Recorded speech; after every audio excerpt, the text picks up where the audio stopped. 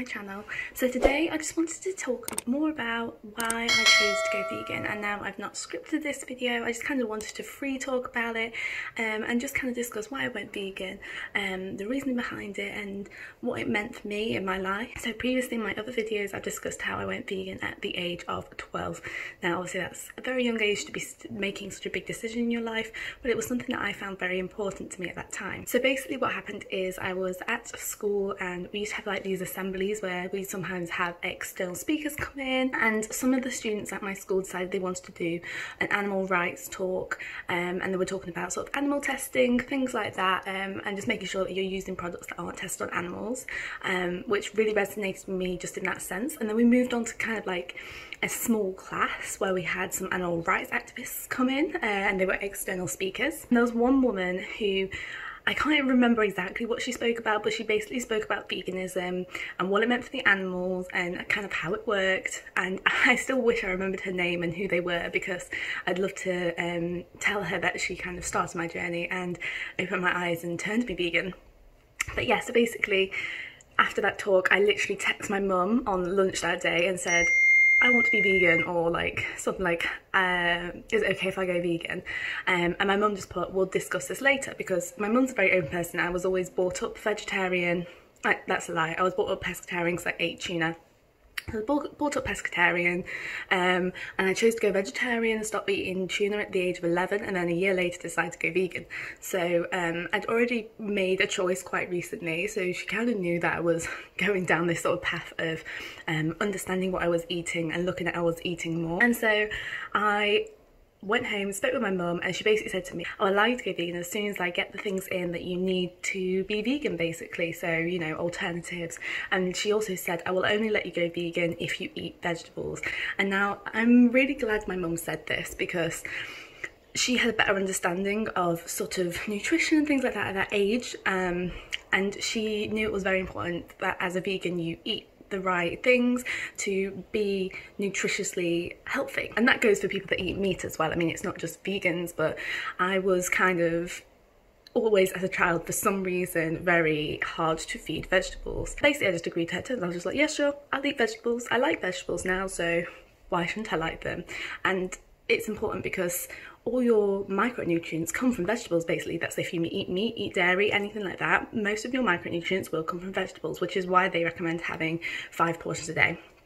But it's obviously more important for a vegan because your food vocabulary has all of a sudden been limited. So if you weren't eating it before and just kind of riding along and having a few here and there, that makes up the bulk of your diet. So if you don't like vegetables and you decide to go vegan, then you don't have much more to eat other than, well, you have a lot to eat, but fruit and vegetables is very important to your diet. So yeah, I agreed to her terms and then I went vegan. So obviously originally I went vegan for the animals, and I have to argue that I don't think you can be vegan if you're not vegan for the animals. There's a big difference between being plant-based and being vegan. And if you're plant-based, then that's all about your food, so you're just eating plant-based foods. But if you're vegan, that's your entire lifestyle, which is why, like, my food I changed overnight. That was very easy for me, changing the foods.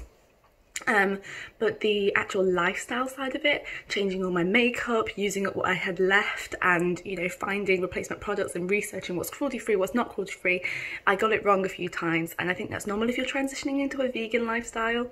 You're completely relearning how to live and how to, you know, find out the information that you need to know if a product's vegan. There was a lot of learning curves, and I would probably say that it took me, I would say, 3 to 4 years to fully learn what was truly vegan, and what that meant to me.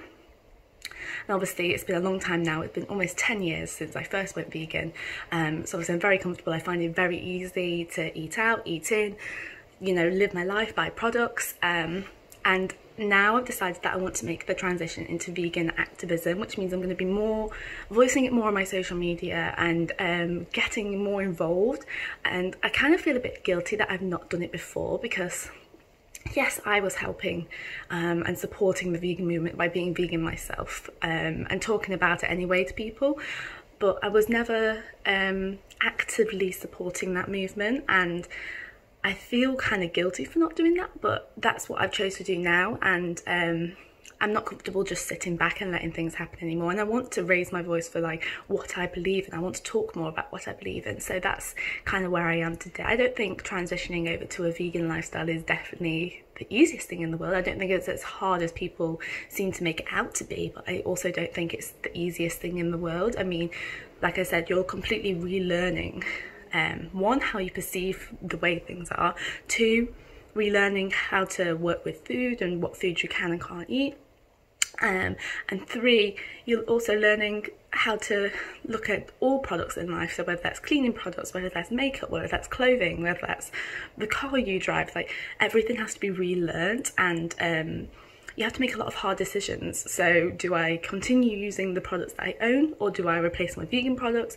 Do I continue supporting certain businesses because they also have really bad ethics towards animals, or do I not support them at all? There's a lot of debates within the vegan community as to what you should and shouldn't do. For example, shopping at supermarkets. I suppose there are probably some vegans out there that say you shouldn't shop at supermarkets because you're supporting the meat side of it as well. But I think it's important, personally for me, to support vegan products regardless. So if they've produced a vegan product, by supporting that, I'm showing there's a demand for vegan products. So that might change the supplier's ideas of what is important to that business. So I think that's why it's important to me to support these new vegan products that keep coming out, and with regards to where they came from. So for example, shoe companies that sell leather shoes but they produce a vegan shoe, I think it's important to support that vegan shoe, just as one example. So yeah, that's why I went vegan. Obviously, throughout the 10 years of me being vegan, I've learned so much more about the effect on the environment, the effect on my health, and also obviously how many animals I'm actually saving. There's many reasons why you should go vegan, and how many ways that will benefit you as a person as well as the world. And I think it's definitely the future and what we're looking at as the future. So if you did want to educate yourself, I'll leave you some great links below and some great channels of some amazing vegan speakers. I also recommend going to vegan events, vegan activism events specifically, if it is something you're interested in, and just starting a discussion. Even if you're not vegan now and you're not interested in veganism, just have a discussion with a vegan. I mean, normally, obviously with any community there's going to be different types of people, but normally vegans will be very open to discussion. And I mean, even have a discussion with me. I'm more than open to have a discussion about veganism, what it is, and almost have a debate. I think it's very healthy to have debates and very healthy to have discussions. I've previously been very scared of them, didn't want to get involved with them, but now I'm all ready to be discussing it and sharing my beliefs and why I think it's important to be vegan and why it's important to the future of the world and the future of the people. So yeah, that's all I wanted to say in this video. I know it's very short, but I just wanted to talk a bit more about it and sort of introduce the vegan activist side of what I'm going to be doing and explain how that's probably going to affect some of my videos on my channel and also my social media, because I'm going to be talking more about veganism. For example, I'm going to be planning a video. I'm currently planning a video to do with my good friend Lara, who is also vegan, just talking about some of the assumptions about veganism. So if you do have any assumptions that you want me to talk about in that video, then leave them in the comments below. And that doesn't matter if you are already vegan or if you aren't vegan, just leave whatever you think about veganism below in the comment box, and we will discuss them in that video. So that's everything for this video. I hope you enjoyed it. Give it a massive thumbs up if you did, and hit that subscribe button and also the little notification bell so I know you're seeing all my videos. And I hope to see you in my next one. Stay strong, stay safe and stay happy. Bye guys. We're on #1. So where do you get your protein from? Nuts, beans, tofu seeds, quinoa, lentils, hemp and peas, oatmeal, spinach, and we know what's in it. I wish I could say the same for me. So is my boy and so is broccoli, but you can only still name me 1, 2. How do you afford to buy all that healthy food the exact same way you afforded to buy that iPhone, iPad, a brand new